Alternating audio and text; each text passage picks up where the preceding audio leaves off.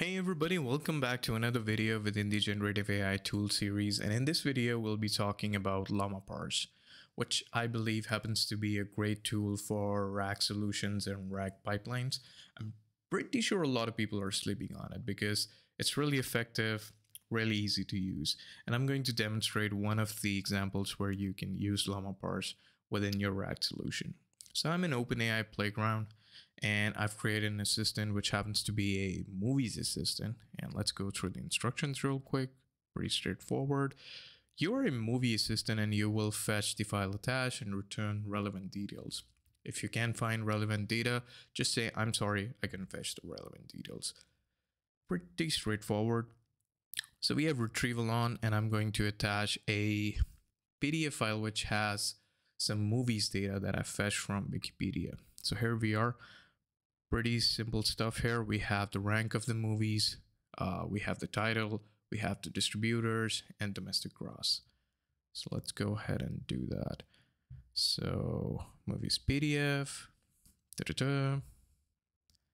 All right, so let's go through a few of them. Let's start with Black Panther. What is the domestic gross for Black Panther?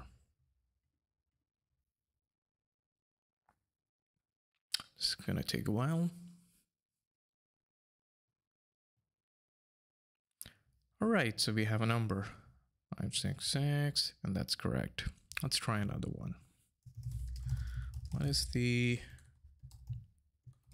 domestic gross for Ant-Man and the Wasp?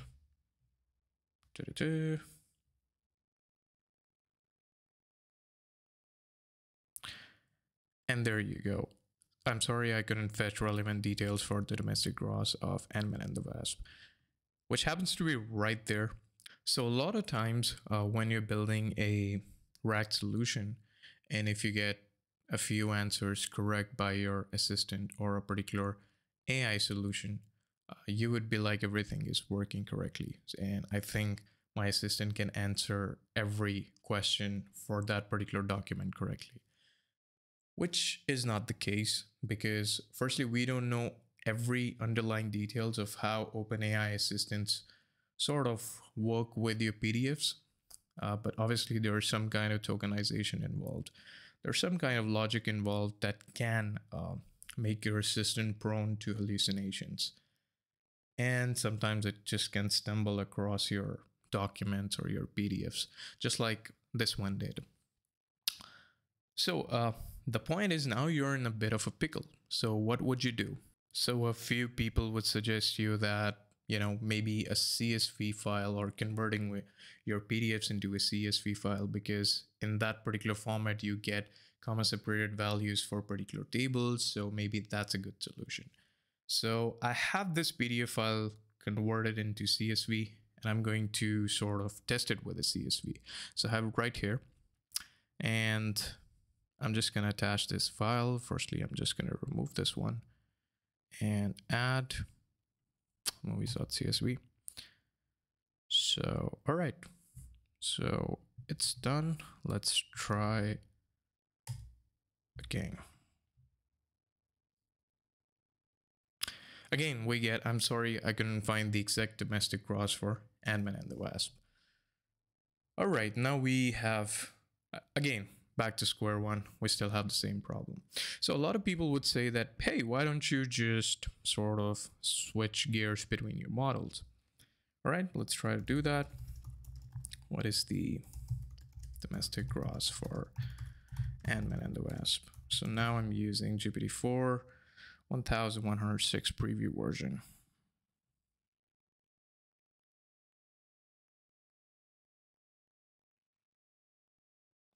And yet again, I'm sorry I couldn't fetch the relevant details because there are no documents uploaded for me to search through or write. And the problem is, we have tried with different models. We have tried different formats of the files. It's still not working.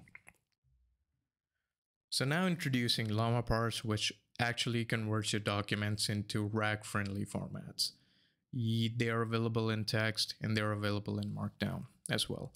So I have one converted over here. So this was my file, and this is the preview version. This is the data that is given in the markdown. So they sort of claim that their retrieval is obviously much better than conventional PDFs, and especially if you have documents or PDFs with tables, even some infographics, then this will sort of convert those into RAG-friendly content, something like we have here.